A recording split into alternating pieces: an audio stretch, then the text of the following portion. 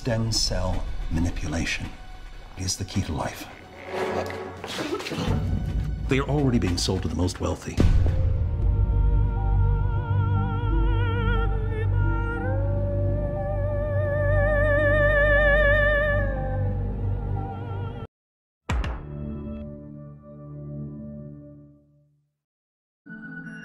There are two types of stem cells.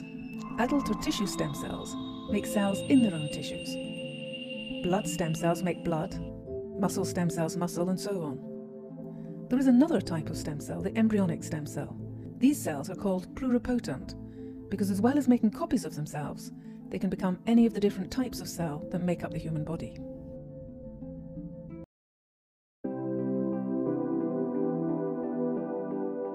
Patients that have diabetes end up having damage to their blood vessels. That damage affects the retina, often first and foremost.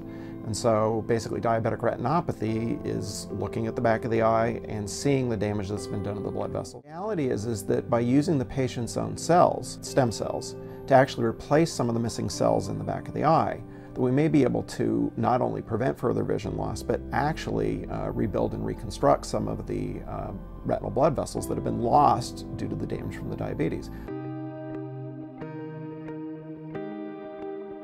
Cells from living Parkinson patients, skin cells say, drive them back to stem cells with new technologies, and then forward to those very same cells that die in Parkinson's. Once we've done this, we will have for the first time the opportunity to study disease mechanisms in a culture dish a way we never could before.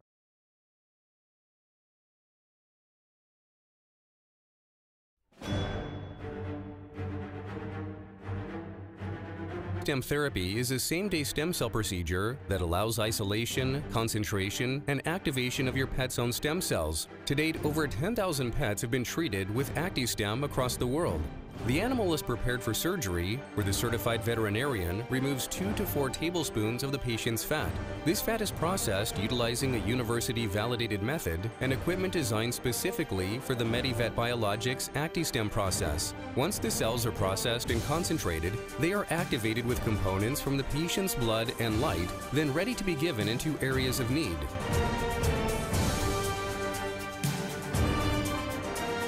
Shinya Yamanaka had made a new type of pluripotent cell called induced pluripotent stem cells, or IPS cells. He first made his discovery studying mice, and quickly showed it also worked for human cells. This was an extraordinary discovery.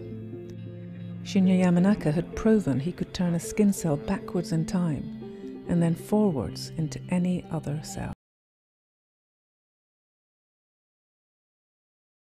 Ethical concerns about embryonic stem cell research have been voiced by doctors, scientists, women's groups, and ethicists. In embryonic stem cell research, what makes the controversy so intense is that a nascent human being, that is an embryo at the 1-week stage, is being destroyed for its body parts, if you will, its stem cells. It is to use nascent human life as a corn crop ripe for the harvest. Well, there are probably as many definitions of human life as there are scientists. But one thing I'm absolutely convinced of is that an embryo in a dish is not a human life. Should there be ethical restrictions involved in stem cell research? Or should science be unhindered by moral restraint?